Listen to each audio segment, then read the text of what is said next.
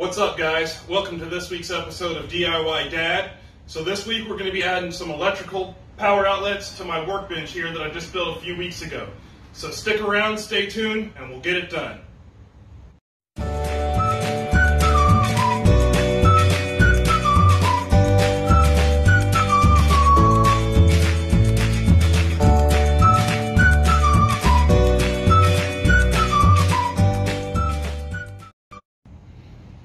Alright, here we go. Let's get started. Let me show you guys what we have. We have some 15 amp outlets here.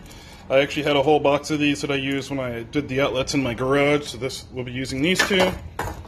We have a 2-gang box right here for the outlets. I also bought this little piece here that goes into the top of the box to secure the wire that I'm going to put in there.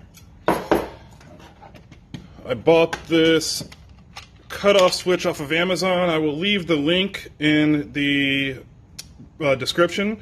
I did already cut off, this had a cord on it. I've already cut that end off and exposed the wires so I can strip them and wire everything in.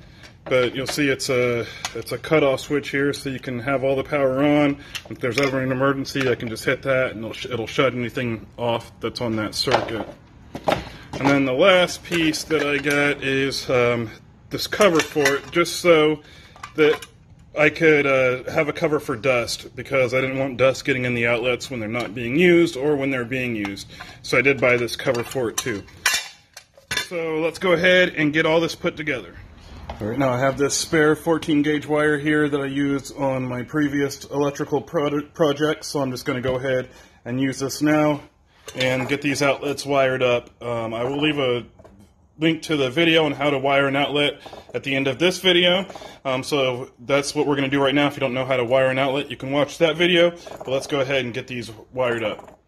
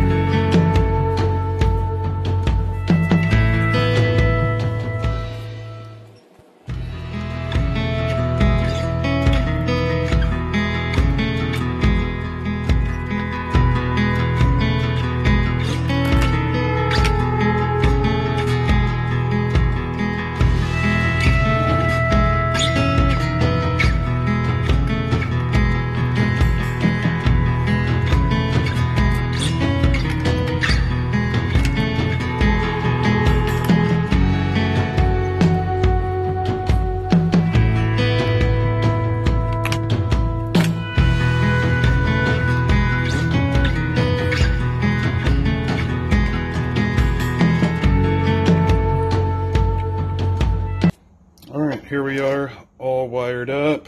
The ground's connected, the negative's connected, and the hot's connected there. So now let's just get all in the box and tightened up and put together.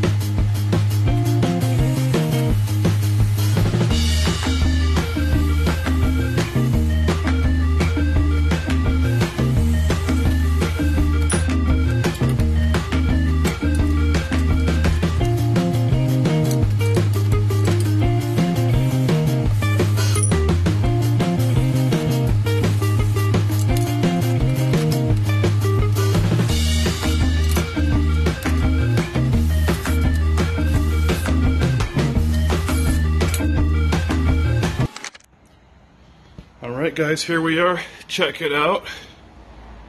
Everything's wired up. You see my power cord is running back there to the power. I'm probably going to get some kind of mounting screws or something to mount that cord up so it's stable. But there we go. You can turn it off. Turn the power back on. Here we go. Let's test it.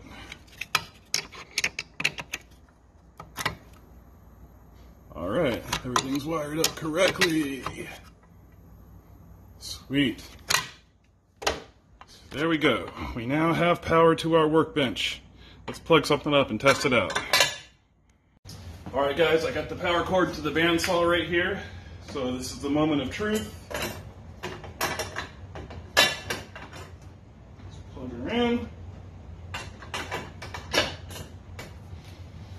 And green for on. See if it works. Moment of truth.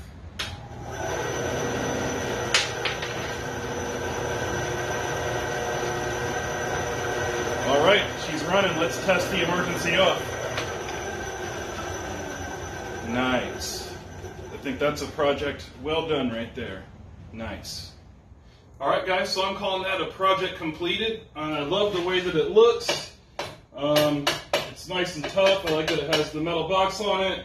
It's working just fine, so if we ever have an emergency, we can cut things off. Just a quick side note, I'm not an electrician, so before you do any project, especially electrical project, make sure that you do all of your research first to make sure that you're doing everything correctly so you don't burn your house down.